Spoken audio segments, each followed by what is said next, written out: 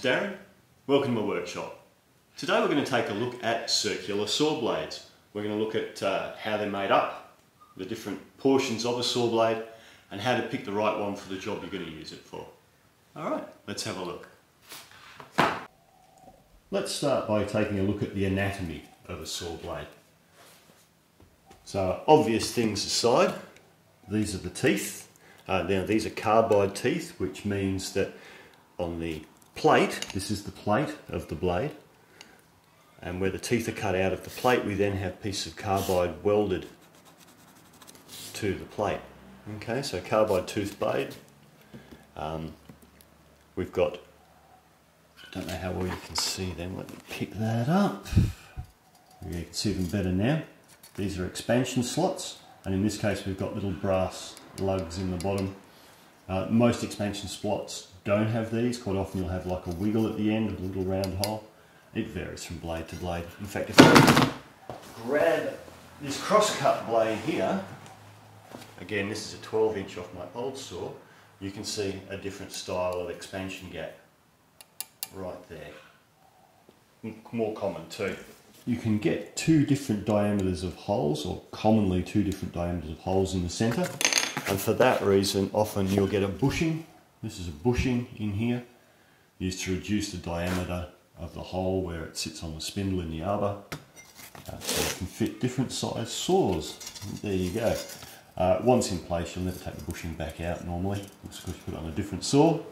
On the teeth themselves there's a couple of things worth noting, one of which is the hook angle, which is the angle that the tooth here is cut at in reference to 90 degrees from the centre of the blade. So if we come out at a tangent, this is very rough of course, probably fairly inaccurate, but we come out at a tangent and then follow the edge of the blade there. That angle is our hook angle, and that's important because that varies from blade type to blade type.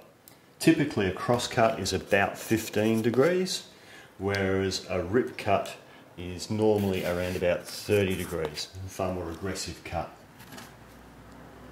This area in between the teeth is called the gullet, and this is what removes the dust. So basically you chop your piece of wood, the dust gets crammed into the gullet until it's round out of the wood, and it spits it down into the base of the saw basically.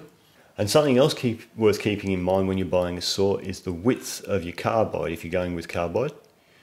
The thicker this piece of carbide is, the more often the saw can be sharpened. And in fact, one of the rip saws I've shown you, I have in fact had sharpened before. If you look at the teeth of a blade like this, they're sharpened alternatively. So you've got a point on one side, then the next tooth down on the blade will be sharpened this way. So they're chopping out alternate parts of what we call the kerf. Now that's important because the kerf is the width from this edge here to this edge of the next tooth or teeth. So you've got effectively, if you overlap them, you've got tooth 1 and tooth 2. And this width here is what we call your kerf. And the kerf is the gap left in the wood. That's important to know because for some things you need to add or subtract the width of the kerf, and some things you want as narrow a kerf as possible. So you might be buying a blade for some very fine work and you want a very thin kerf, so that's good to know. And that's usually listed on the blade somewhere too. If it's not written on the blade, it'll certainly be written on the packaging that comes with it.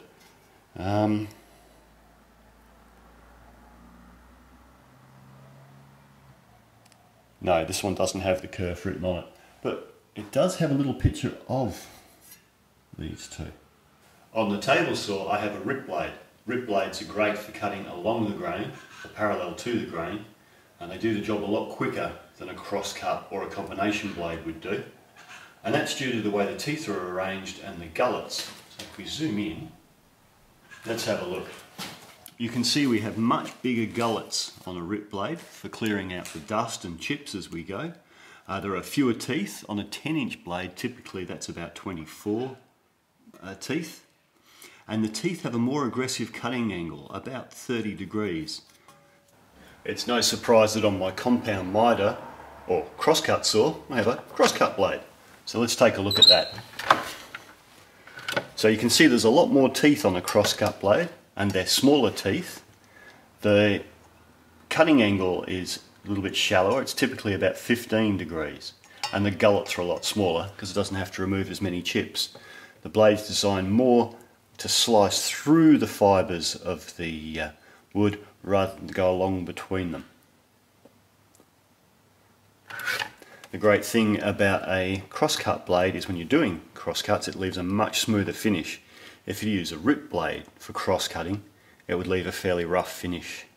Combination or general purpose blades sit somewhere between the crosscut and the rip cut blade, having 40 or 50 teeth thereabouts, and they try to do the best of both worlds. They're the jack of all trades, so they want to be able to rip and crosscut.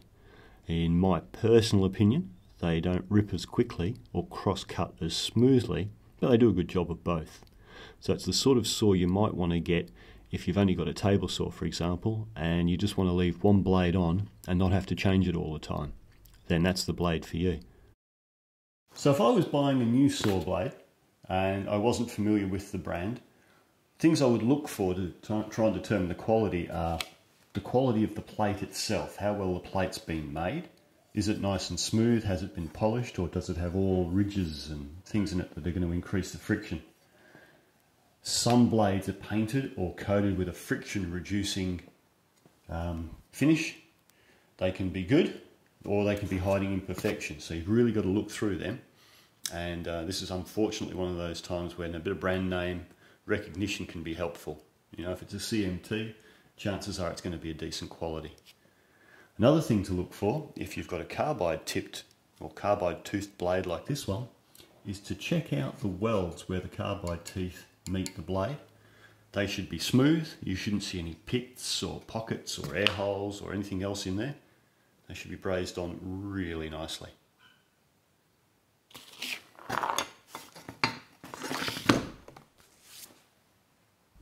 You'll notice all the blades we've looked at so far have carbide teeth. Now there's a reason for that. Most blades these days have carbide teeth. Carbide stays sharp longer and it's really good in particle boards, MDF, plywood, anything with glue that tends to be quite abrasive. A plain steel tooth blade will go blunt very quickly. You can still get plain steel blades, and the advantages of those are that they often have a thinner kerf and leave a nice smooth finish, but they do need sharpening more often, and that's the disadvantage, and they're no good in the glued woods as mentioned. Carbide teeth on the other hand will stay sharp longer, and you can sharpen them more often, but the downside is carbide's quite brittle. So if you hit a screw or a stone while you're cutting, that can chip the blade, and I have actually had that happen. Sometimes trees, when they grow up, will end up with little bits of stone inside them. Who'd have thought, hey? But I've actually hit one and chipped the blade doing it. So that's a good reason to have a carbide. That's a good reason to have a steel blade if you're dealing with rough sawn lumber. In fact, I think you'll find that most of the big blades in lumber mills are steel. I don't think they have the carbide. But for home use, I reckon go carbide. Okay, well that's pretty much it. That wraps it all up. So hopefully that's been of some use for you. Hopefully that will help you pick out what sort of saw you need. So until next time, have a great day, and I'll see you later. Bye bye.